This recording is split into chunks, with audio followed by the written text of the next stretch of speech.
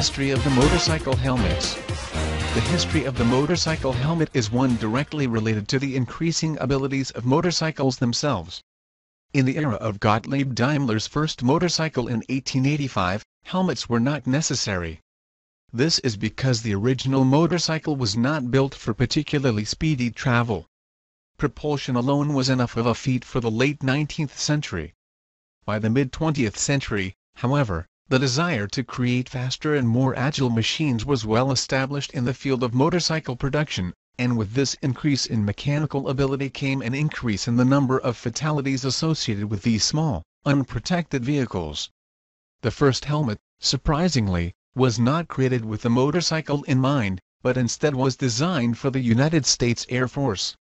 Professor Charles Lombard was trying to protect aviators from the effects of fire impacts associated with early flight, and thus produced an energy-absorbing helmet. The helmet had two layers of padding. One interior layer to provide comfort to the wearer, and another outer layer to absorb and disperse the energy of an impact. He applied for a patent for his invention in 1953, and his design was applied to automobile racing, hockey, and on to motorcyclists everywhere. The first standard regulations for helmets were not instituted until 1957 with the Snell Memorial Foundation, an organization formed in memory of William Snell, a sports car driver killed in a racing accident. They even now set the standard for motorcycle helmet testing across the world.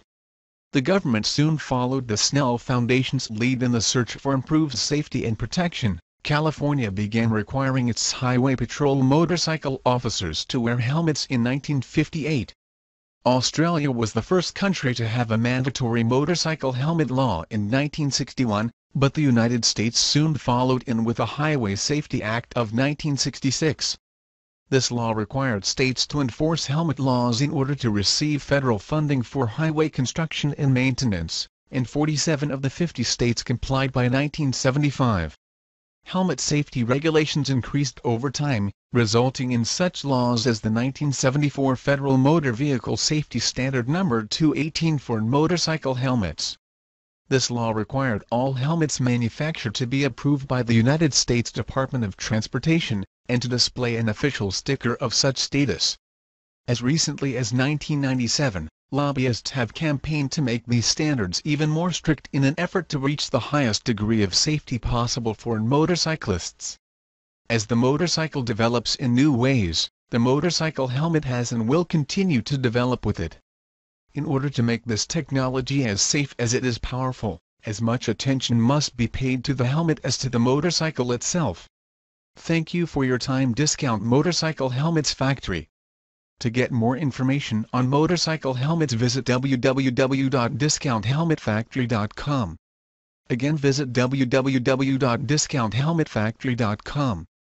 Again, visit www.discounthelmetfactory.com.